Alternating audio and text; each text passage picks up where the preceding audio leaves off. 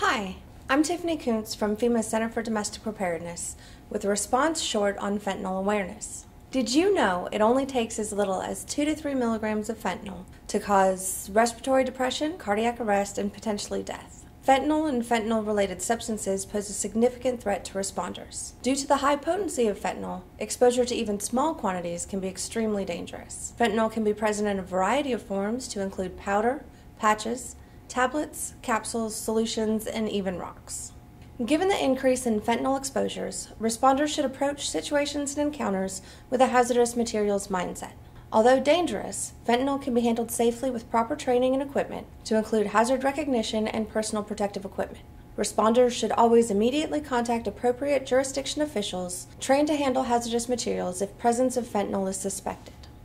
Accidental exposures by responders can occur under a number of circumstances, such as the execution of search or arrest warrants, the processing of evidence, or responding to or treating a suspected drug overdose. Inhaling airborne powder is most likely to lead to harmful effects, but is less likely to occur than skin contact. Incidental skin contact is not expected to lead to harmful effects if the contaminated skin is promptly washed with soap and water. Canines are also at serious risk of exposure and must be protected.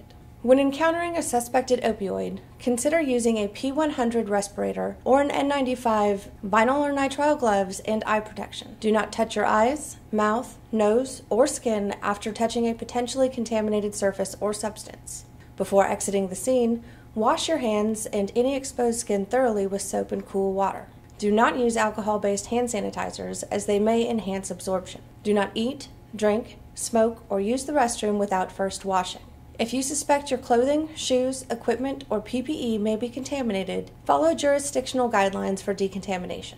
Any non-drug item identified at a location suspected of involving fentanyl should be treated with the same caution as drug evidence. Closely follow your department's policies and procedures for packaging and transporting suspected fentanyl-related evidence. Take caution not to contaminate yourself or others during evidence collection. If an exposure occurs, remove the exposed individual from the contaminated environment. Remove clothing if it is contaminated. If contact is required, wear appropriate barrier precautions.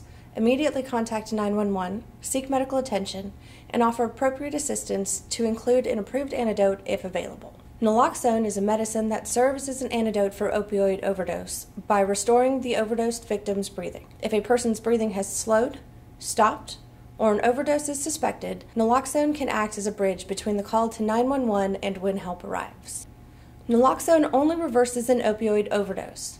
It is not an antidote for overexposure to other drugs, such as benzodiazepines, bath salts, cocaine, methamphetamine, or alcohol. Naloxone may be effective for polysubstance overdoses, such as a combined opioid and alcohol overdose.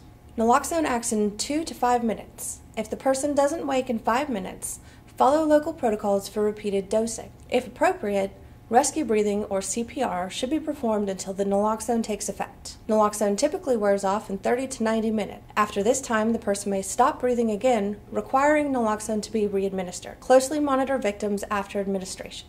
The Interagency Board provides personal protective equipment and decontamination recommendations based upon exposure risk and operational function, in recommendations on selection and use of personal protective equipment and decontamination products for first responders against exposure hazards to synthetic opioids, including fentanyl and fentanyl analogs.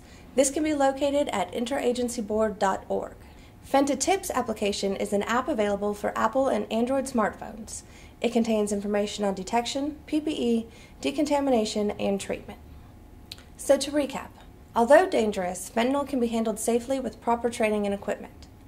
Responders should approach situations and encounters with a hazardous materials mindset. If an exposure occurs, immediately contact 911, seek medical attention, and offer appropriate assistance. This has been a CDP Response Short. Be prepared, be safe.